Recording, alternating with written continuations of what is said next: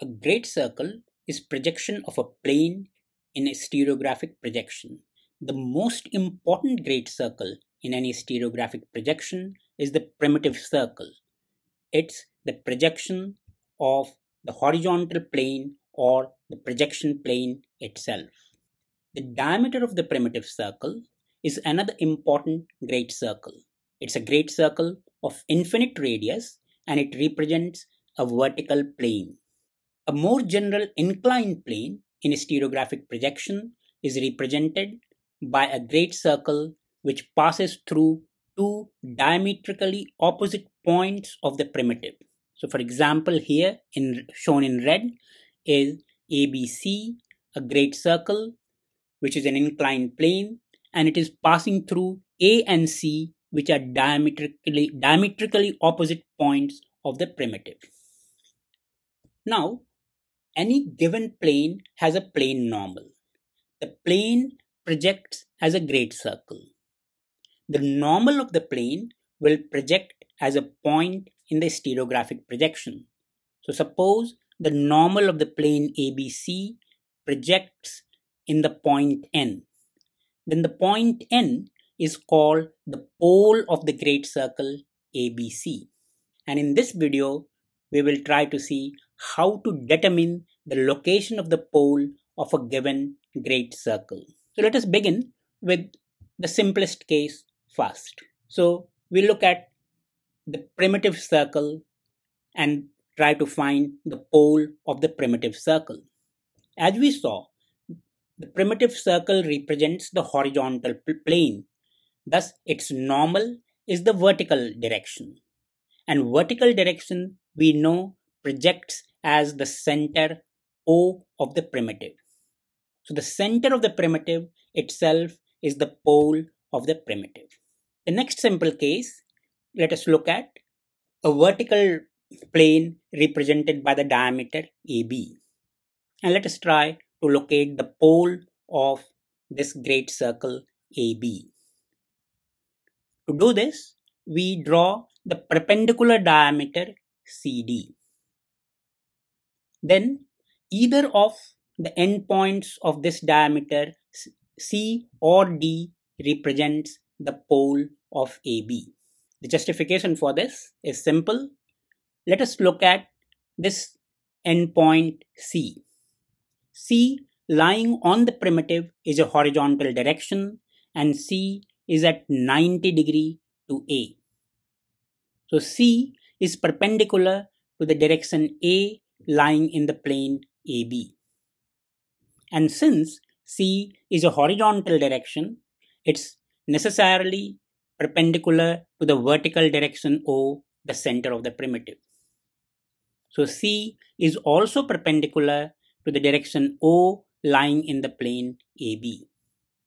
Thus, C is perpendicular to two independent directions, A and O lying in the plane AB. And any vector perpendicular to two directions in a plane is perpendicular to all the directions in the plane. Thus, the direction C is perpendicular to all directions in the plane AB and thus is the plane normal. So C is the pole of AB. D is just the opposite of C and obviously is also one of the poles of AB. Let us now consider the most general case of the inclined plane.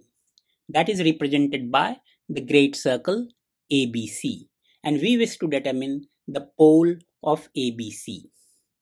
To do this, we first draw the diameter AC. We have seen that any inclined plane great circle will always pass through two diametrically opposite points. In this case, these are A and C, and we draw the diameter AC. Then we draw the diameter perpendicular to AC and let us call that DE. This perpendicular diameter DE intersects the great circle ABC at the point M. Now, on the diameter DE, I will try to locate a point which is 90 degree away from M. Call that N. then N is the pole of great circle ABC. Again, we can justify this construction by seeing that since N is at 90 degree, by construction we try to place N at 90 degree away from M. So since N is at 90 degree away from M, N is perpendicular to the direction M lying in the plane ABC. And since N lies on the diameter DE contains all directions which are perpendicular to A. Thus, N lying on DE is also perpendicular to A. So, we see N is perpendicular to the direction M lying in the plane, and N is also perpendicular to the direction A lying in the plane, and thus N is perpendicular to all the directions lying in the plane, and hence it's the plane normal. So, it is the pole of the great circle ABC. But how do we locate N? How do we know what distance from M to put N such that the angle MN is 90 degree? For this, we have our familiar distance angle relationship of any pole from the center of the primitive. So, we look at that and we measure the distance MO and let us call that X. Now, what angle M is from O? That is encoded in this distance. Through the distance angle formula, X is equal to R tan theta by 2, where theta is the angle of M from O. So, we can find this theta simply by inverting this relationship as 2 tan inverse X by R. Once we know this angle theta, we can find the complementary angle phi 90 minus theta. So, if I now further travel a distance corresponding to phi on the other side, then the total angle MN will become 90 degree.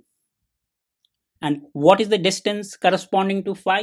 Again, we find that distance Y by the angle formula. Y is equal to R tan phi by 2.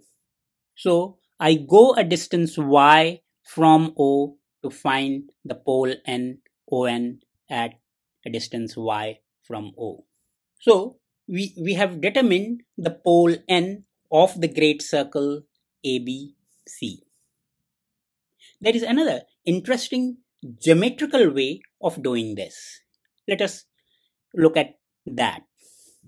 So, we want to locate a pole N which is at 90 degree away from M.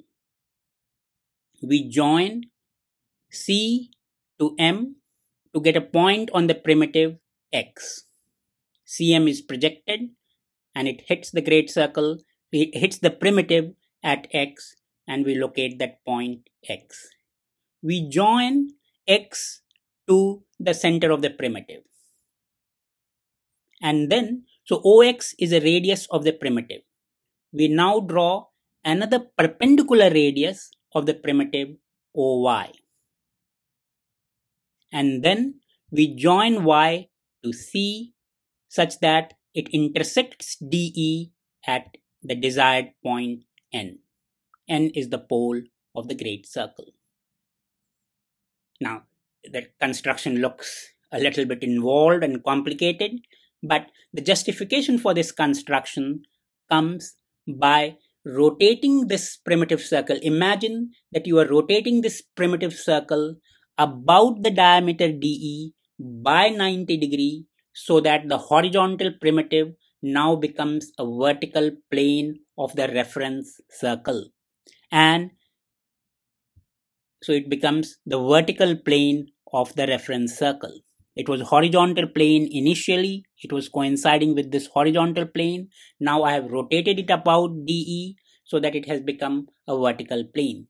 So the point C, which was in the horizontal plane, has now come into the vertical plane and coincides with my south pole. Then you can see that now OX and OY are nothing but two directions in space which are at 90 degree.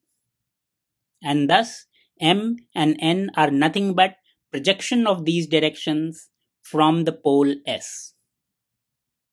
So since the direction in space are at 90 degree, their stereographic projection M and N are also at an angular separation of 90 degrees. So N is a pole 90 degree away from M. Thank you very much.